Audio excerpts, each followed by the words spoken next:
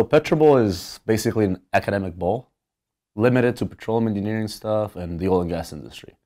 So it works having two different teams line up, teams of 4, and they ask a question, random question, that's called a toss-up question, and one person buzzes in and gets to answer that question. If it's answered correctly, you add 10 points. If it's answered incorrectly, it's -5.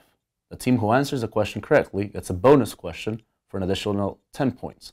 And that bonus question, you can discuss it with the rest of your team members. And that process goes on and on until either the time is up or all the questions have been asked for that round. And whoever has the most points advances to the next round. First TU internal PetroBowl, we did it in 2016. And basically we gave the opportunity for all petroleum engineering students to form their own team. And we had our mini PetroBowl here. We had, I believe it was 8 teams our first PetroBowl. In 2017 we had 6 teams. So same format, same rules, but limited to the students here. And that way we try to engage the students and try to recruit as many more students to form the team in the near future.